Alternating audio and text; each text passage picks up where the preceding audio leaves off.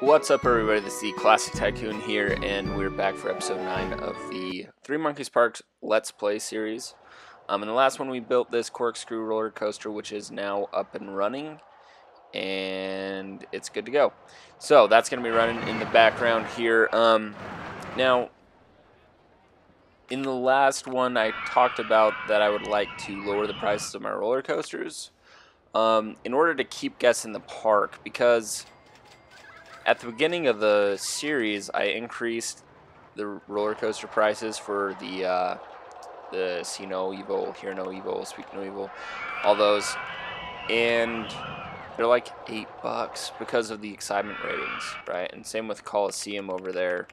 It's got a high excitement rating, and so guests are spending their money at such a rapid pace that they run out and then they just leave the park. So I'm going to go ahead and lower all of my roller coaster prices, and for that matter, pretty much all of my other highly priced rides to $2.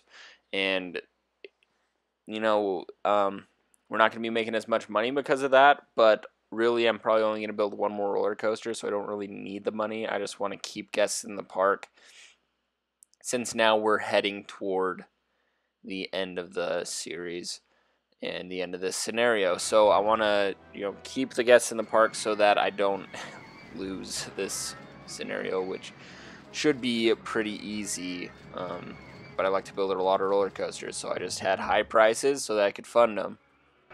And that's what happened. So all of those are now at $2, but let's throw in another roller coaster. I want to try something here that I've never done with an inverted roller coaster, and that is building a shuttle style. And I don't even know if it's possible. I probably should have just checked right here, but it worked. It went backwards like that, just like you can do with like a corkscrew roller coaster or with a an inverted vertical shuttle. But when I check it out here, go into the settings, this is where you would check it, little gears there, and it doesn't have a shuttle mode. So that was just something I thought I would try, but it looks like it's not going to work. So I'm going to build a small compact inverted, I'm going to build a compact inverted roller coaster in this little area here between Coliseum and the corkscrew roller coaster. So let's dive right into that. Let's see, what was the last series? The last Let's Play was the lake place. The island place. Trinity Islands, that's what it's called. I mentioned in that series, and I've mentioned this a lot, compact inverted roller coasters and corkscrew roller coasters, neither of them are really my top favorite roller coasters to build by any means. I don't really like them that much, but doing these Let's Plays has kind of forced me to do them, because I want to build a variety of roller coasters for you guys, and it's kind of helped me to appreciate them a little bit more. Both of these types of roller coasters, again referring to the corkscrew and this compact inverted roller coaster, are some of the harder ones to get good excitement ratings on. And even though I feel like I'm making a good roller coaster, it always feels like the end result gives me a below average, what I would expect from a roller coaster's excitement rating, whereas like the wooden roller coasters, I can get super high excitement rating. So maybe it's just how it goes, or maybe I'm just not building them large enough, because there's just not much of a variety of what you can do with these roller coasters. And you can't like bank your downhill turns and stuff like that, and it just kind of makes me very cautious when I build these types of roller coasters too, because I don't want to make the guests sick or make the rides way too intense. I always prefer, and you guys probably notice, I pretty much always prefer excitement rating to intensity rating as much as I possibly can, and I will sacrifice having a super high excitement rating along with a super high intensity rating to prefer a a little bit lower excitement rating with a little bit lower intensity rating. And these inverted roller coasters always seem to have high intensity ratings. And I think that's just the way that these roller coasters are. It's the way that the game was designed. So let's go ahead and watch this thing test. It is now complete.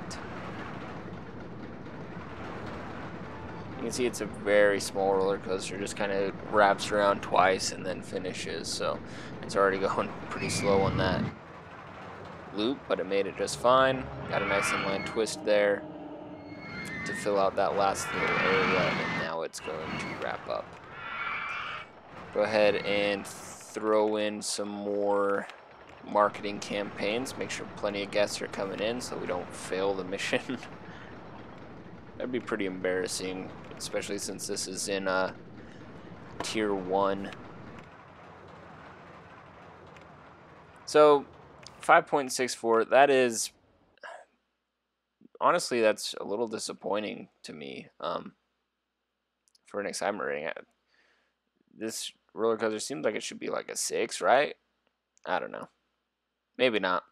Maybe it sucks. Okay. Let's throw in the exit pathway here as well. It's going to go over the top of one of those roller coasters. I don't know which one, but now we've got that one built. All right, let's take a look at our guest rating here. 1,283 guests. I guess that's not the rating, I guess numbers. But we're getting pretty close. We just need 115 more guests right now coming to the park, and it's steadily going up a little bit as I change the colors of this. Kind of looks like Spider-Man colors. But guys, give me a ride name for this one. I haven't been asking you guys for ride names lately, and I feel like I should because you guys seem to like to name my rides. So I'll let you guys name this one, and we'll figure out that. But yeah, we're now approaching 1,300 guests right here, so we're gonna try and make sure that we achieve this goal. I'm gonna make the restrooms free. I know, being a little bit too nice to them there, but I'm gonna change the restrooms to being free now. They'll also, I mean, 10 cents per restroom thing. That's not gonna affect their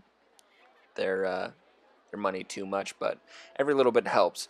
But you can see I'm already gaining guests and losing them at a much different rate and ratio than I was before the episode started, because before it was like, even though I had all the marketing campaigns going, I was just losing guests constantly, and they're just running out of money.